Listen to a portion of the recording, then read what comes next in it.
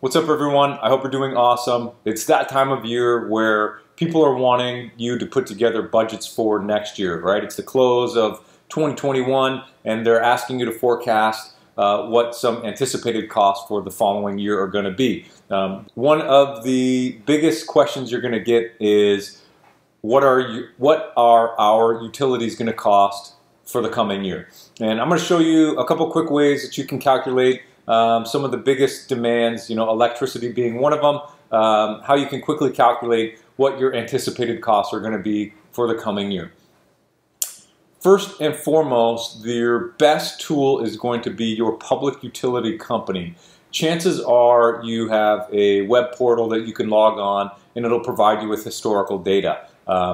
That is generally the best place to start. Again, these are estimates and forecasts, so you're going to want to put a little bit of a factor correction on there just to anticipate for rising costs and perhaps an increased time of use or whatever it might be, but great place to start. If you're getting into a new space and somebody asks you, hey, we're looking at a new space, it has 400 amps, can you tell me what our anticipated costs are going to be? Now, that is a little more simple, and again, these are estimates. They're not going to be spot on, but it's something that is a pretty quick calculation that you can do that will help you get very close and at least start creating that initial budget. So let's get right into it. Okay, so as you can see here, it's pretty simple. I created a really simple sheet that says, hey, right here, what is your total amperage? So your total amperage is 400 amps in this particular example. You're not actually going to use all 400 amps and you're not going to overload that circuit. So an easy way to estimate it is by assuming you're going to draw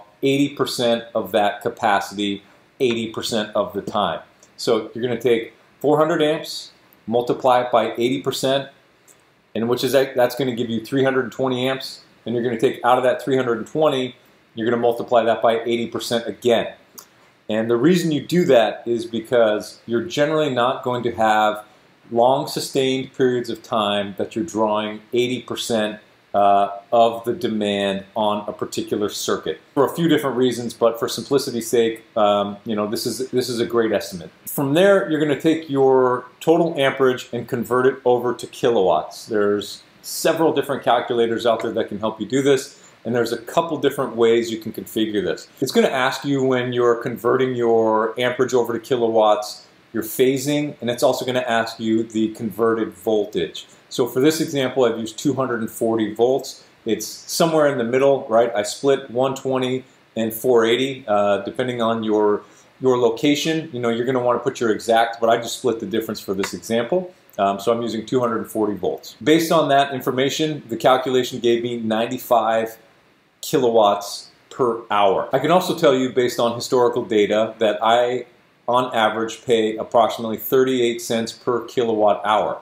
So from here you can see it's getting really simple. It's getting really simple and easy to explain. You can see that I take my total kilowatts, so that would be 95. I can now multiply that by my kilowatt hour, which is 38 cents, and I come up with $36.10 per hour if I were to operate at 80% of 80% of 400 amps. From there, you can multiply it to on a multitude of different factors. So in this example, I picked a simple number. I said we were going to be in the office for 10 hours a day, operating at this 80% of 80% capacity, which gives me $360 per day. From there, you can tag in your average working days, right? If you're a 24/7 operation that runs every day of the month, right, you're going to want to adjust this. I just took a typical business case, so let's assume that this is the 400 amps isn't a ton of power, so chances are it's kind of a light commercial space, and I'm just going to assume that it's an office space where they go Monday through Friday, so 20 working days per month. That's going to give me a total of $7,220 per month if I were to operate at this capacity, right? Again, from there, after you've multiplied your monthly costs, again, you can just add to another factor of 12, right? 12 months, multiply your monthly rate times 12 months, or however many months you're going to be occupying the space, if it's seasonal, depending on where you're at.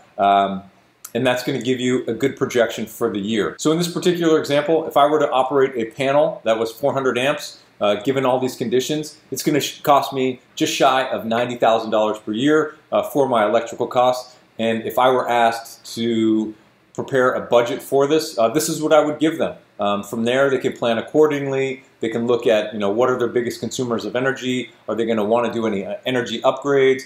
And all of these types of planning and these budgetary sheets, they do a couple different things. You can take this data and really do so much with it. You can plan your next capital expenditure. You can plan your energy savings. You can break it down and start dividing it into your square footage. So depending on your KPIs, this is really going to lend itself towards a lot of different things. You can start saying, okay, well, how much is it going to be if we expand our space? What does that mean, our cost per square foot? You can really start to do a lot with this, whether it's planning your capital expenditures, your energy savings, determining what your biggest consumers of energy are. Additionally, you can really start to hit a lot of your metrics. So if people want to know what's your cost per square foot, you could say, look, we're based on our building size, which is 10,000 square feet. It's 12 cents per square foot to operate. If you wanted to know something else, well, what does that mean cost per person, right? Depending on the number of computers that they have, workstations, whether it's a lab, a plant, whatever you have going on, you can start to divide it even further so that you know down to the individual what adding or taking away somebody should do in that respective space, right? You can start to continue to break this down further, and you can start to divide it amongst a million different things, right? The sky's kind of the limit. Per person, per square foot, per computer, per unit, right? However you want to break it down, you can segment it off into different sections.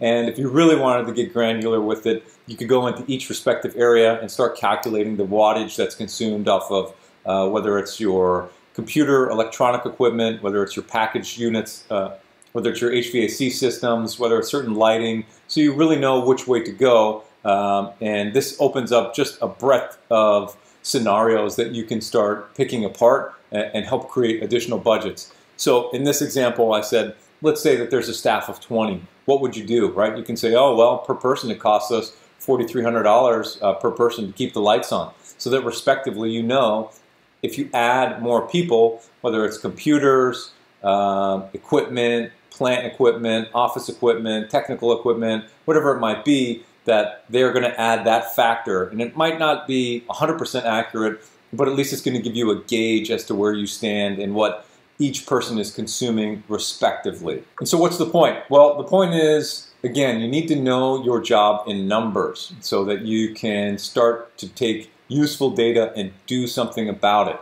And the idea is cost reduction, why it's happening, and how you're going to fix it, and how you're going to combat these rising costs, whether it's changing things during time of use where energy consumption is higher, during the summer, during the winter, during the specific periods. What is it? What is the demand? Why is it happening? Is there anything you can do to mitigate these things? Can you improve the efficiency? Can you, is it user error? Have you driven by your building at night and realized that 90% of the lights are still on? Can you go through and install motion detectors, occupancy sensors, whether it's your HVAC, can you put that on a schedule so when people are not in the office, you let that thing sit idle? You can satisfy a lot of different things, but by and large, knowing your job in numbers and curbing your electrical costs, which in my experience has always been the largest contributor to utility expense. It outpaces gas, it outpaces water, it outpaces trash. Electricity, by and large, is the #1 most expensive thing that you have to deal with. So getting a good grasp on these things is only going to help you and your team reduce costs and save that money or spend it in a more useful place. I would much rather take $40,000 and employ a part-time individual or buy a better piece of equipment, right? It's easy to build your return on investment case once you have this information. I hope you found that helpful. I know it's something that I've recently been doing. I'm sure you're going to be asked to do it in the near future. And please like, subscribe, share, and as always, be great.